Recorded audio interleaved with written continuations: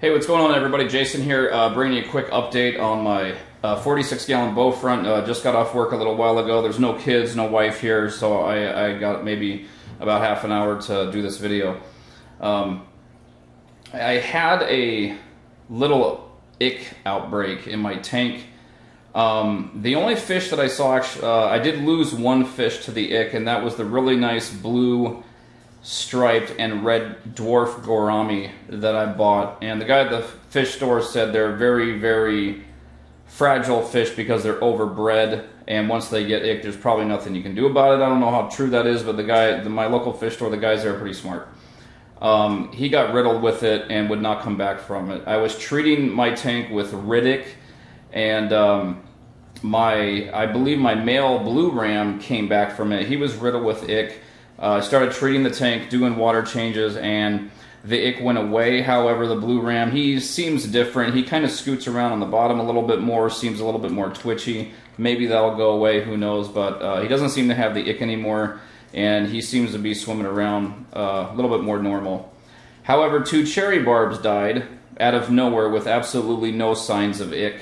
I woke up, one was stuck to the filter intake, and the next day the other one was floating. I still have 2 cherry barbs left. I don't know why they died all of a sudden, who knows.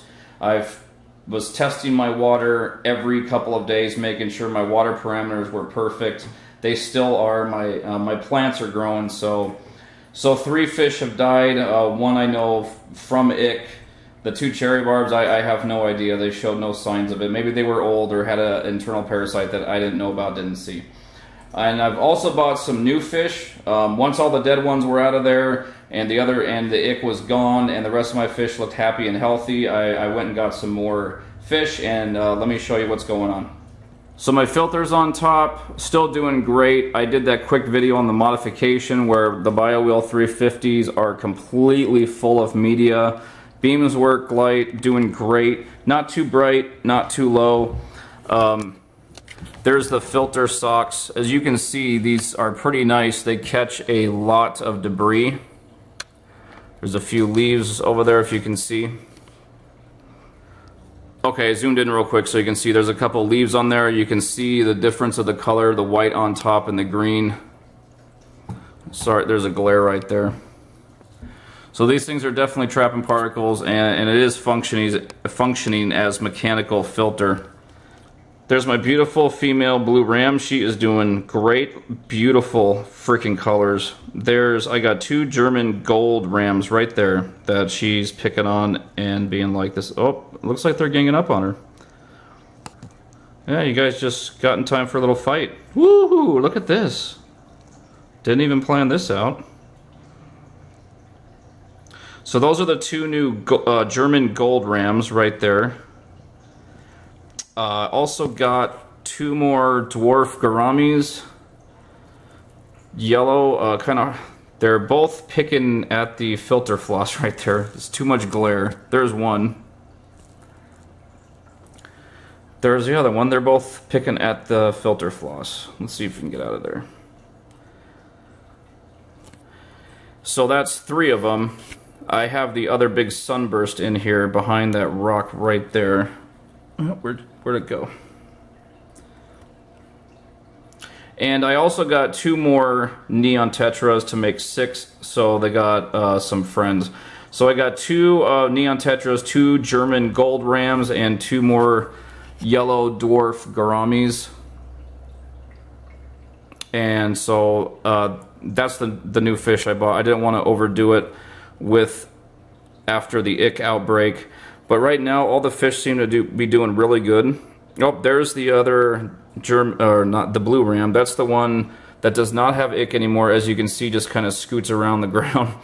I don't know if that's normal for some rams, but that's kind of what he does now. Where'd he go? There he is.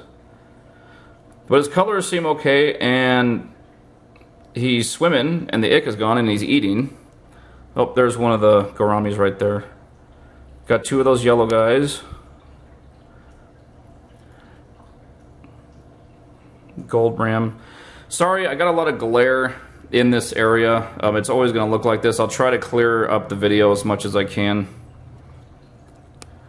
But my plants are growing really good too. The Amazon sword, my Anubias, I kept planted, but I left partially unplanted. And these things right here, I forgot the name of them. All the plants have a little bit of algae on top, but these guys, all three of these are growing. All the little grass I got seemed to die back a little bit. But, oh, everything seems to be doing really good.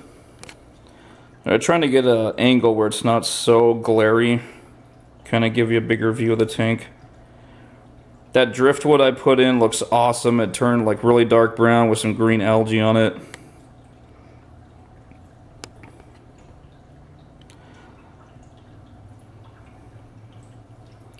Right now, everything's going good. Kind of sad, 3 fish died. I know one died from the ick, the other 2, there's the 2 cherry barbs back there in the corner. They were swimming around earlier, eating a lot. They're doing good. I don't know why the other 2 died, but maybe new tank syndrome. Some fish, it just happens to.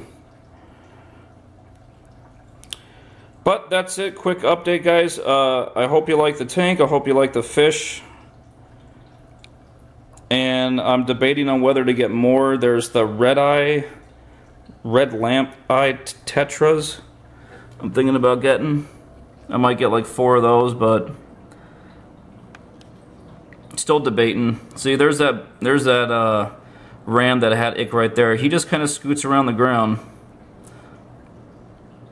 But his colors look good and he's eating, so I don't know what his deal is. Maybe he's got a permanent disability now, but I'm gonna keep him.